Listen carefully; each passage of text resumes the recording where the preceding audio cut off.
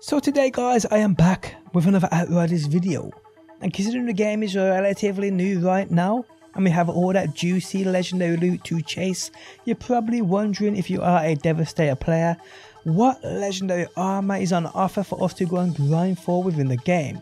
Well, good news, today I will showcase 4 5-piece legendary armor sets. So that's a total of 20 legendary armors for you to go out there and farm for within Outriders. How's it going guys? My name's DPJ, and if you enjoyed the video, leaving a like really helps out. And if you like what you see and want to see more Outriders on a daily basis, be sure to subscribe.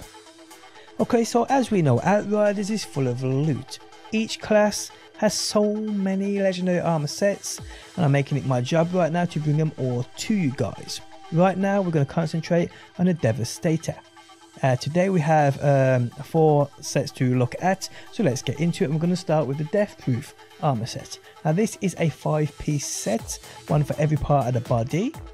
And as we know, armor pieces, well, armor sets in this game, legendary armor sets, do have bonuses on them depending on how many you're wearing. As we can see here, and I think it's for all of these, you need to be wearing at least 3 of their 5 pieces to get their 3-piece bonus. That is called, on this Deathproof set, it's called Deathproof, as you would imagine. Reduce the cooldown of Border Dash by 90%. As far as I'm aware as well guys, legendary armor will come with that tier 3 legendary mod. Now I don't think they're exclusive to said armor piece like we see with many weapons, but even some of the tier 3 weapon mods, they're on other legendary weapons too.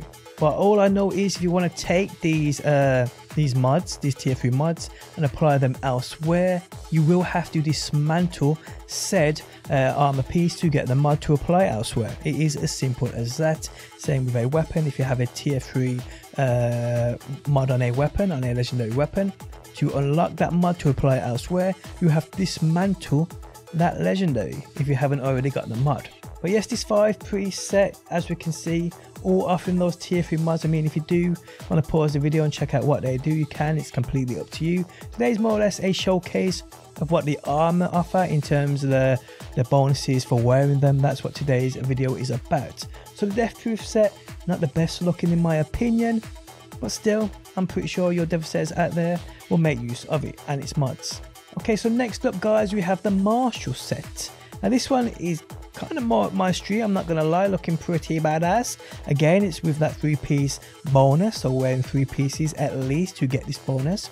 And what it does is endless mass pulls enemies and makes them share that damage. Not bad. We can also see a lot of the tier 3 mods here is to do with that endless mass, so that's pretty cool to think about too guys. So again, if you want to check out some of these tier 3 mods and what they do, pause the video, be my guest. But yes, we're going to crack on.